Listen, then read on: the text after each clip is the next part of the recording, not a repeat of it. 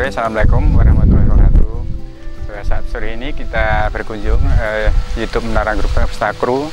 Saya masih sama Pak Muhtabis. Kita berkunjung di Grobogan semoga bisa bermanfaat bagi masyarakat Kabupaten Grobogan khususnya dan di Jawa Tengah, khususnya orang Indonesia yang di mancanegara. Semoga ini menjadikan informasi bahwa di sini ada sebuah wisata di Grobogan yang alami. Konon legenda ceritanya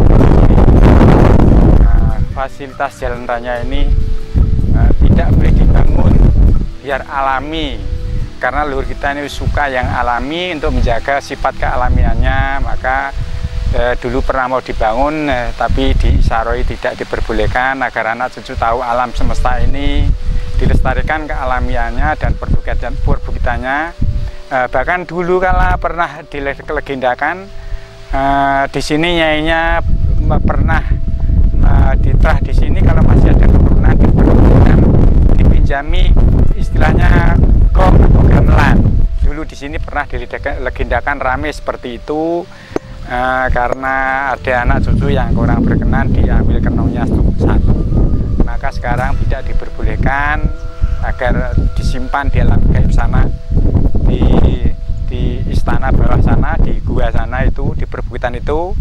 Dan tadi saya berkunjung di sini yang menyambut begitu banyak sekali sampai di telinga seperti berdenging-denging semuanya itu dari bawah sana sampai sini tadi ini. Dan kayaknya alam pun ikut menyambut ini. Dulu saya pernah ke sini adalah gerimis-gerimis gitu. Dan kini mari kita berkunjung ke bawah sana.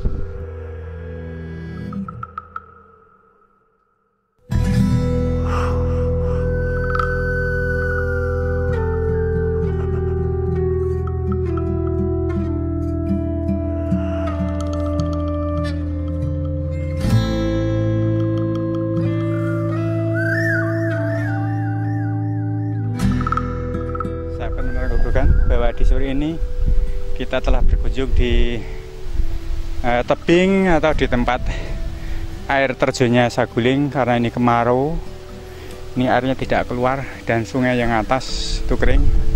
Tapi di sana itu, bahwa di sana itu di tebing sana itu, di balik tebing itu ada sebuah istananya Nyai berserta pengawalnya. Dan di sini sebenarnya itu banyak sekali yang menyambut, termasuk yang di situ, bahkan yang di atas itu ada banyak sekali. Tuh. Bahkan yang di sana ramai ikut menengok sini semuanya. Sana. Hingga bagi kita dia itu senang sekali. Karena saya sebelum datang saya sapa dengan doa dengan berkahnya para leluhur kita dari Majapahit, terutama sama Sinun Brojo Gangsal atau Brawaja 5 ya Pamungkas. Ini masih keluarganya sampai di bawah sana, dan di bawah sana ada makamnya juga, masih terahnya dari Majapahit atau Mataram. Di sini di sana itu ada yang di sana, ujung sana ada guanya, dan itu jembatan dulu itu tempatnya air terjun, dan di balik air terjun itu adalah sebuah istana gaib. Di bawah tebingnya, di balik tebing itu adalah istana gaib itu di sana. Alhamdulillah mereka senang sekali, ya apa-apa. Mereka bersyukur dan tersenyum. Bahkan yang di sana, di tebing sana itu banyak sekali. Sana itu, karena saya berkunjung di sini 2 kali di tempatnya ini air terjun Saguling ini. Mari kita ikuti jejak kita ke bawah sana. Mari.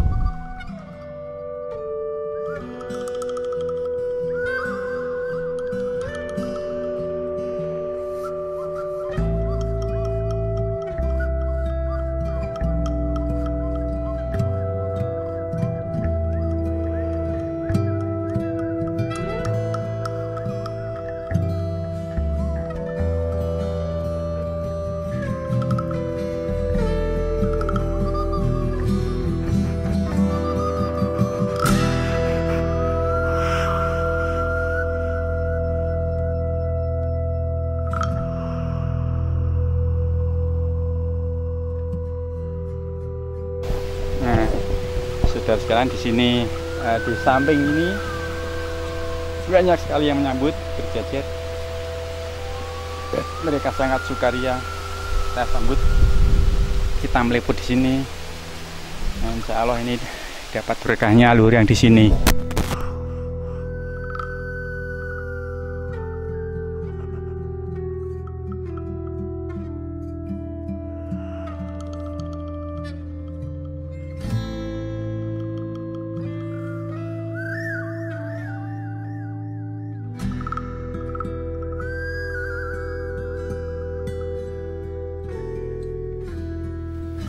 Ya, semuanya di sini banyak sekali. Ini yang berkunjung masih apa, cucumu sendiri. Salamnya dari leluhur kita, dari Sun Brojo yang kelima, Raden Kertobumi, juga Raden Said Kanjeng Sunan Kalijaga, juga salam dari Raja Mataram satu dan Mangkubuwono.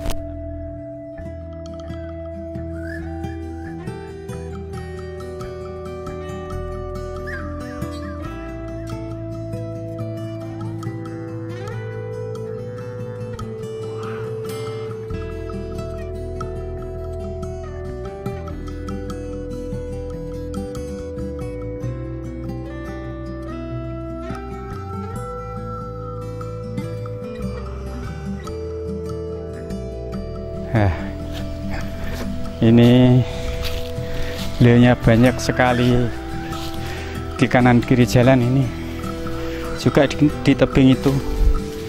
Beliaunya senang sekali kita berkunjung di sini. Dulu ini tempatnya air terjun dari atas sana. Ini mengalir ke sini karena ini kemarau. Nah, dulu banyak sekali sampai ke sana. Ini bawah ini di balik tebing ini adalah istananya Nyai, dan beserta pengawalnya. Saya mohon izin Nyai untuk meliput di sini cucumu untuk minta berkah. Ya, alhamdulillahirabbil alamin Nyai. Ya, alhamdulillahirabbil alamin. Saya meliput di sini Nyai, mohon izin Nyai.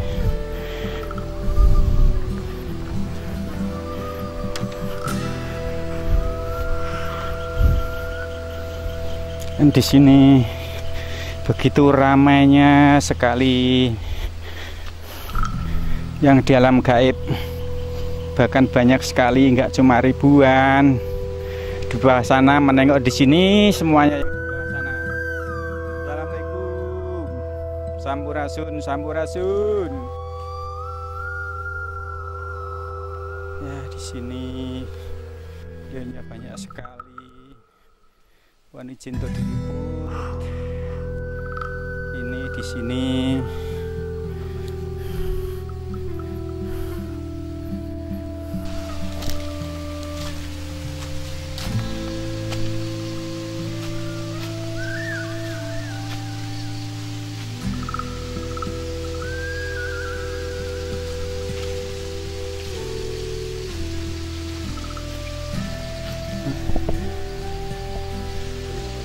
Nah, saudara sekalian, di sini tempatnya dulu pertapannya Kiai Maha Suci, atau di sini tempatnya Nyai berserta istrinya. Dulu kala di sini ini masih terahnya Brawijaya.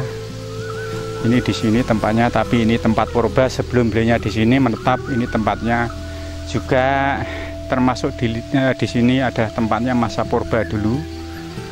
Kalau saya lihat ini zaman kewayangan, ini di zaman kewayangan purba, di zaman kewayangan para dewa di sini, ya. Maka di sini disebut, ya, petilasannya Kiai Maha Suci Jaya Kusumo di sini, ya. Ini berarti beliaunya masih terahnya Majapahit. Ini di sini tempat pertapannya beliaunya, dan yang di sana itu adalah ada gua. Gua itu termasuk tebing masuk ke gua istana yang ada di sana, di balik tebing ini, ya. Saya mohon izin meliput. Dan itu air terjun yang di situ masih mengalir. Mari kita liput ke sana. Ketapannya Kiai Maha Suci yang ada di sini di zaman dulu kala ini, dan sampai ke bawah sana itu ya, tuh.